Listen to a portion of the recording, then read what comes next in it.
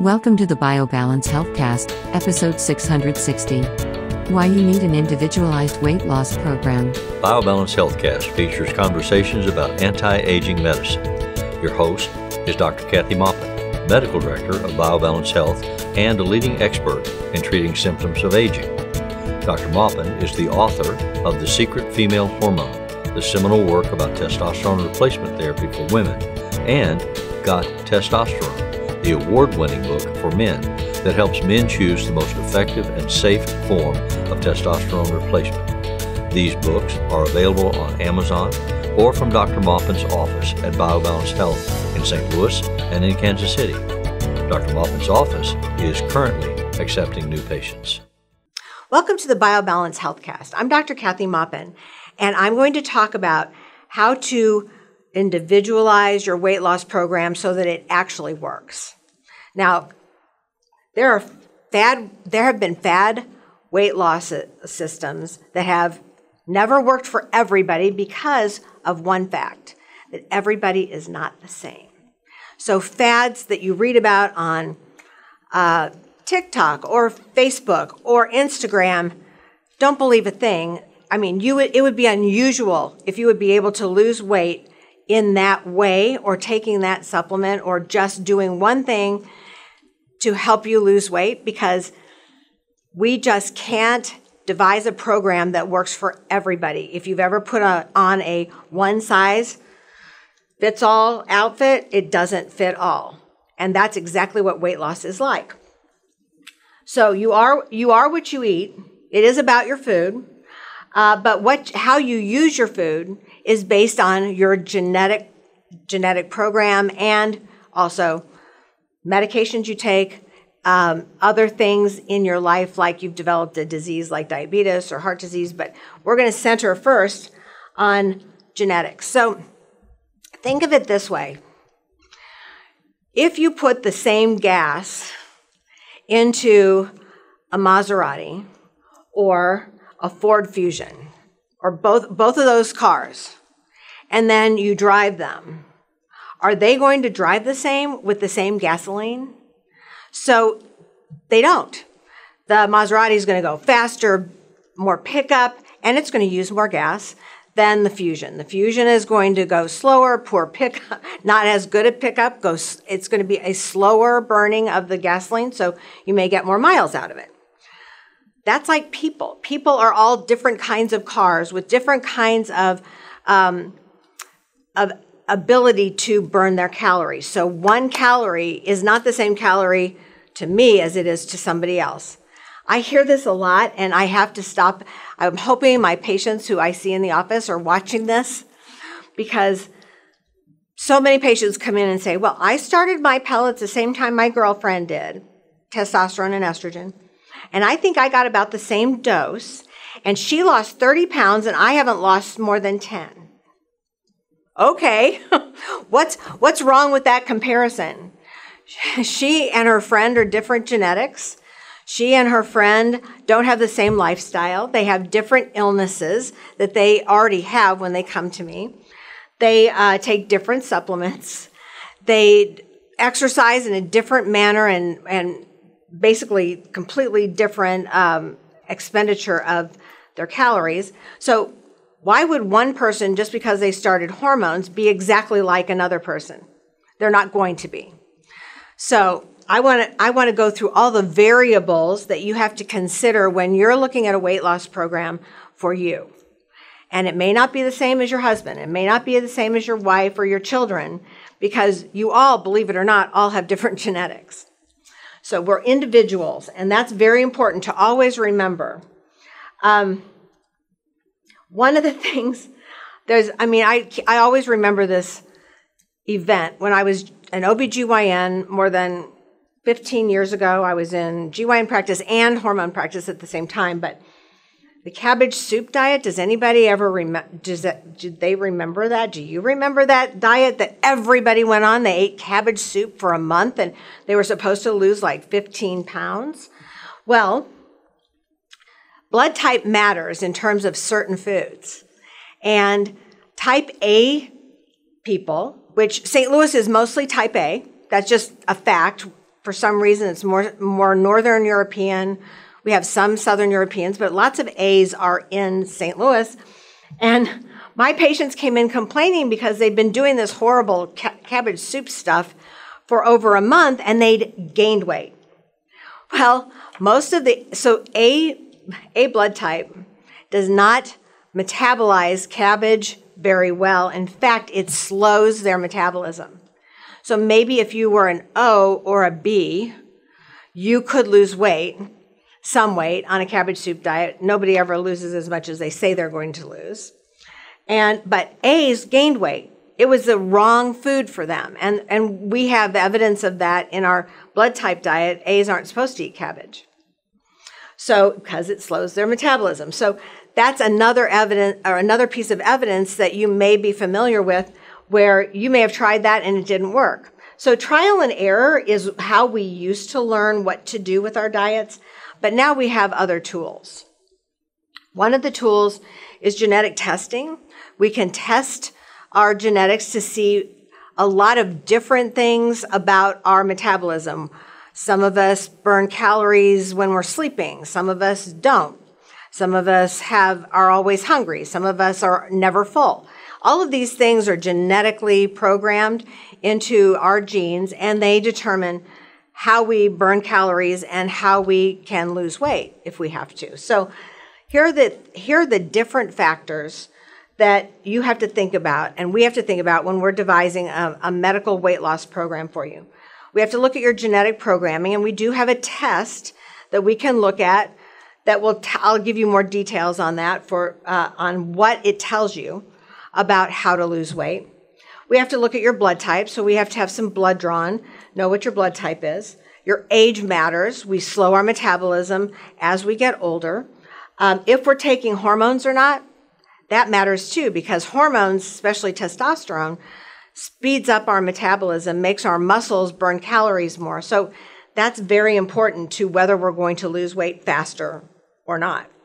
Your medical history and your current diseases, that matters, not just because of the medications that you take that can slow your metabolism, but also that matters because there are certain diseases such as diabetes. Type 2 diabetes has insulin resistance, which makes it very hard to lose weight. So we have to try harder if we have insulin resistance already.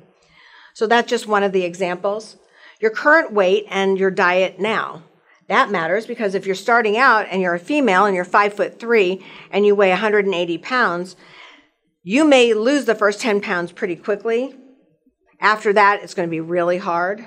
If you're somebody who's same height and weighs 140 and wants to weigh 130, just because that's what you've always weighed, then that's going to take a little longer. Although you've got more lean body mass, if you've got more muscle, you can burn more calories faster. But you're at the end, you're trying to get down below what is even maybe healthy for you. So that's a lot harder. So that's going to be a slower weight loss. Some of the medications you take for any of your conditions, even over the counter, are not your friend. A lot of them slow your metabolism down. We'll talk about that as well. Certain supplements help you lose weight. So they don't stall you out. In general, supplements are going to supplement your diet and make you more normal so that your metabolism is better. And then we come back to exercise, physical movement, and how often you exercise, how long you exercise, how active you are in your exercise. If you're walking around the block talking to everybody, that's not exercise. You may pretend it's exercise. That's not going to get you where you want to go. You've got to get on a treadmill, a step machine, an elliptical. You also have the best exercise actually is interval training. You use weights, and then you get on a machine and you do that for a certain number of minutes. Then you use weights for a certain number of minutes in a different area of basically you do upper body, lower body. You change the areas of your body that you're working, and you do that for an hour. And that's the most effective way to lose weight. So having said all of this, I'd like to start with inheritance. We can't really change our genes. We can turn some of our genes off by good behavior, basically, by having really good habits. We can turn some of the bad genes off. I'm evidence of that because I have 3 out of 5 genes that say I should be obese and I'm not, and I haven't been. So I've been able to turn those genes off, and you can do that. But you still are basically your own genetic structure. You have to know what that is in order to actually learn how to eat and how to exercise to benefit you. It may not benefit your spouse, but it benefits you, and you have to know that. There are so many genetic variables that are very important. Our genetic test that we have is by it's by Gen X, and it is basically, it looks at many of the different genes that help with metabolism and weight loss, but it also it looks for diseases that cause weight gain. So one of the tests that they give you a report that's 65 pages long. Not all of it is essential to memorize, but some of it is really important, like, do you need to eat more carbs than fat, more fat than carbs, more protein than anything else? What is the best food division of what you eat for you? Basically, what is the healthiest way to eat? So, for example, my genes show that I should eat 40% fat. Believe it or not, that's my healthiest diet. So I try to comply. But I eat my fat that are healthy fats, avocados, nuts, olive oil, a lot. So they're healthy fats. I'm not talking about eating a fatty steak. I don't eat the fat off a steak. I eat the steak and I cut off the fat. I'm not talking about animal fat. I'm talking about healthy fat. So that is my genetic perfect diet, 40% fat and 35% carbohydrate, which I think is a little high, but if you add up your day and you add in fruit and vegetables as carbohydrates, yeah, that's about right for me. And 25% or a quarter of my calories should be in protein. And that's also sounds right. And that's what I try to do since I've gotten my genes tested. It kind of looks like a little round, looks like a little circle that is divided into the percentages of what you should eat, and they color them differently so they're more entertaining. But they also in this told me, they tell you how many meals you should eat a day for you. Like for me, I should eat 3 meals a day, and I should eat 2 snacks, and the snacks should be fruit and nuts. Who knew? You know, I mean, that's usually what I've tended to do, but I'm old, so I've spent lots of years figuring out what I feel best after eating. So that's important. And then I'm supposed to drink 2 liters of water in between meals. So when I'm not eating food, I have to drink at least 2 liters, and I drink more than that. But that counts tea, that counts the water and coffee. You know, so those are all sources of water, so you have to count that, and I'd probably drink twice that much. But I have to have at least 2 liters. So that's important to know. Some people don't get 2 liters a day, and you can't burn fat without that. So these are pieces of information that I have found out by doing my genetics. Another thing is, do I benefit from exercise for weight loss? Okay, so some people, exercise is going to help their heart, and it's going to make their brain feel better, and they'll think better and better vessels. But it may not help you lose weight, believe it or not. But for me, which is not necessarily the easiest thing for me to do, is I need to exercise. And I need to exercise enough that I can get to my ideal weight or stay there. So exercise is important genetically for me, but it may not be for other people. So that's not everybody has to go crazy and exercise to actually get healthier. It also shows that exercise would benefit my HDL, which is the good cholesterol, and bring my good cholesterol up. But I don't have cardiovascular disease, so my cardiac calcium scan is 0, so I don't really need to have a high HDL to protect me just because I don't make plaque. So having said that, that's just an example of what you can find out. There's many other things, like they'll even tell you which foods to eat that are best for you. And things like, do you metabolize alcohol normally? Or does it stay in your body for a long time? Or does it go really fast through your body? It'll tell you how you metabolize that, and coffee. Also, it will some of these other things, they'll tell you if you have the genetics for celiac disease, which is intolerance of gluten, and if you have a fructose intolerance. I guess some people have fructose intolerance. So they test you for lactose intolerance, and I've got that totally. So the other thing is, it's very interesting. We are genetically programmed to need certain supplements to our diet. So they go through all the vitamin supplements that genetically I need to add to my diet, and all the mineral supplements that I need to add to my diet. And then the ones that I don't need to add to my diet, I don't have to take. So that in that way, that's kind of saves me time and energy. So other things that you can find out genetically: do you burn calories when you're asleep? One of the ways you can find that out without a genetic test is, are you warm while you're sleeping? Are you freezing when you wake up? I mean, are your hands cold? Are you cold? Or are you one of those people that generates heat while they sleep? And that's really a benefit, to generate heat while you're sleeping, because you're burning calories while you're asleep. That's ideal. So, and you stay warm. Warmth is very important for being healthy, because all your enzymes shut down if you get cold. It's one of the reasons why hypothyroidism, thyroid makes your body make heat out of sugar. Basically, it makes energy, makes heat, because your thyroid tells the cells to do that with its hormones. And so if you don't have enough of that, then you're cooler or colder than other people, and your enzymes can't work. It's not warm enough in your body for them to actually repair your cells and break down junk cells that need to get out of your body and build new ones. So it's very important to have your thyroid hormone work. We talked about how much of each type of food you eat, but your genes also tell you, are you a nervous eater? Do you when you're anxious, do you eat? That's actually genetic. It's not your fault. It's just in your genes. You inherited it.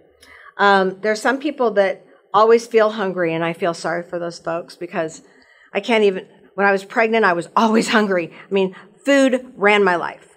I had to get to, I confess, I went to McDonald's. I went anywhere that I could get food in between hospitals where I was doing rounds or I was delivering babies. I had to get food because I had this hunger that just wouldn't stop.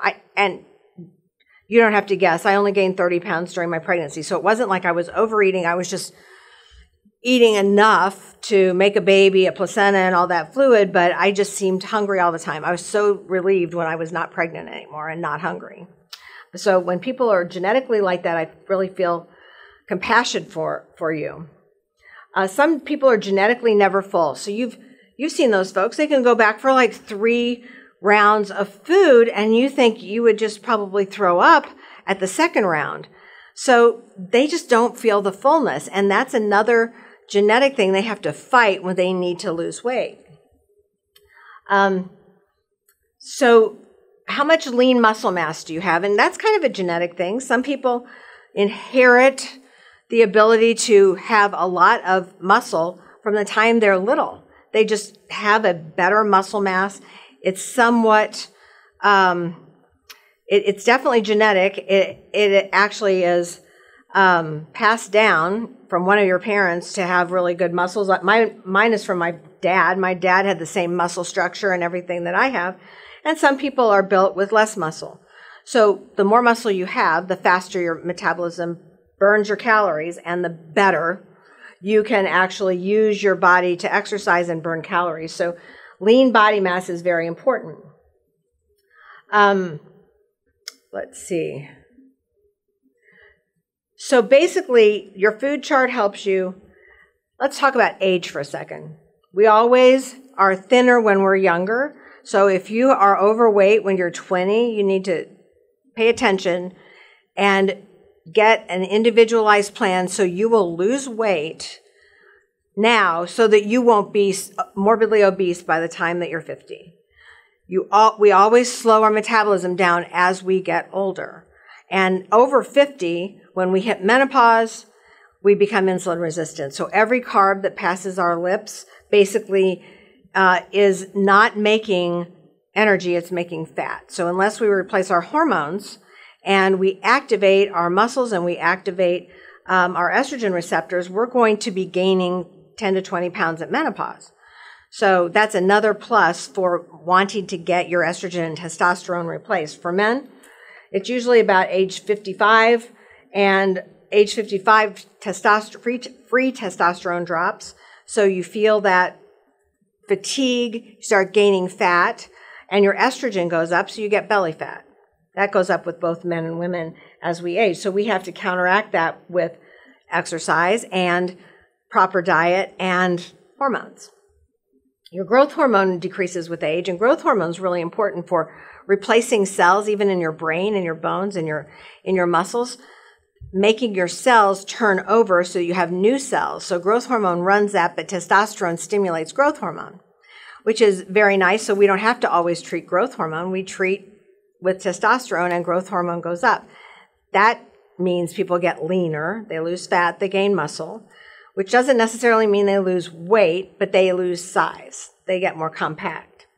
So testosterone helps with that. No hormones means women are going to get osteoporosis over time. You don't build if you don't have estrogen, you don't have testosterone, you don't build your muscle as fast as it's breaking down. So there's a net loss of bone and muscle, and muscle decreases because you're not using your muscles, but also because your bone is getting thinner. So your muscles aren't working as well either, and they usually atrophy as well. So that's where the testosterone and estrogen hormones come into play, and they help with osteoporosis, but also keeping your muscles strong so that you stay erect, that you're not like bent over or using a walker or immobile. So the things that you can do to lose weight besides know what the perfect program for you is you need to drink enough water. You need to drink half your weight in ounces of water. So if you weigh 140, you need to drink 70 ounces of water a day. So it's easy to figure out. Now, if it's hot outside, if you're sweating, you need quite a bit more, maybe the same ounces as your weight because you're losing water all the time. Another thing is you need to eat cleanly. Everybody needs to eat cleanly because we have so many preservatives and junk in our food that we need to eat whole foods, not processed foods, not food that's already cooked for us, not food that's in a plastic tray.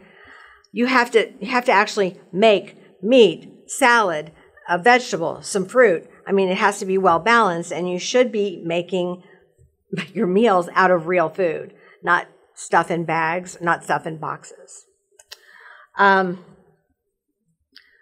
If you eat a lot of carbs, more carbs than you are supposed to, and you eat a lot of sugary things, you're setting yourself up for failure for any diet. You have to stop that for getting to an ideal weight.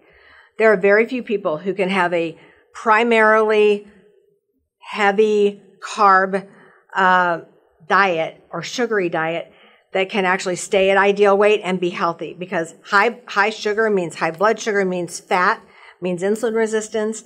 It also means that you're not going to be able to lose weight. Insulin resistance keeps you from being able to lose weight. You just make more fat. Every time you eat a carb, it gets worse. So eating processed carbs, donuts, cereal should be out of your house. Honestly, it's the worst thing we've ever created. So, I mean, you can have some bread, but I mean, bread's better than a cereal. Cereal's got sugar and all kinds of junk in it, and it has preservatives. And when they say that it's fortified, that does not mean it's with good vitamins. It's just junk. Your body can't use it.